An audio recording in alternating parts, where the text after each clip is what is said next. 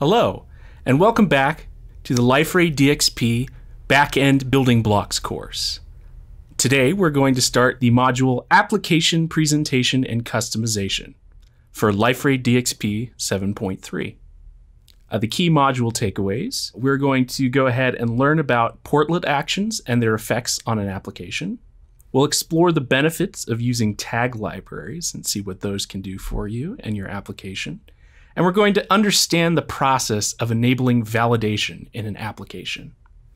Before you get started on the exercises, some prerequisites that we have are Java JDK installed to run Liferay DXP. Make sure it is a full JDK and not just a JRE. Otherwise, you won't be able to properly run our instance of Liferay DXP. And there's a link to go ahead and download JDK 8 in the description there.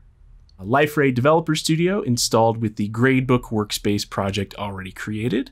Just as a reminder, this is going to be what we are using in the exercises. If you have another IDE that you prefer, you can go ahead and follow along in that, but the displayed instructions will be for Liferay Developer Studio. And finally, the prerequisite files placed in the Gradebook workspace. These are going to be the files that were altered in some of our previous training modules. So you want to make sure that you have those in your Gradebook workspace so that you can be sure that we are starting at the same spot. Just as a reminder, throughout this course, we are making a Gradebook application, which is going to consist of a course gradebook with the following features: that teachers can create assignments, students can send submissions to assignments, and then teachers can go ahead and grade those submissions. In this particular module, we are going to be focusing on altering the presentation layer for this application, which we'll do by going ahead and creating an associated web module for our application, as well as enabling some portlet features. By the end of this module, our application will have a main view, an assignment editing view, as well as have some validation options enabled. Some relevant KPIs for this module are going to be the ability to improve application security using validation and reduce the time troubleshooting code for missing dependencies. Thank you. Now we're going to cover creating web modules. Web modules in Liferay DXP.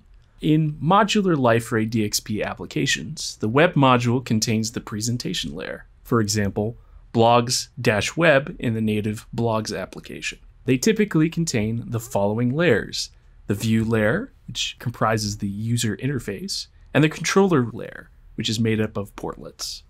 Our implementation strategy for our web module is going to be first to create it.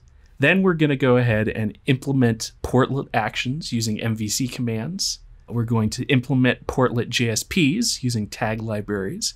And finally, we're going to implement portlet validation and feedback.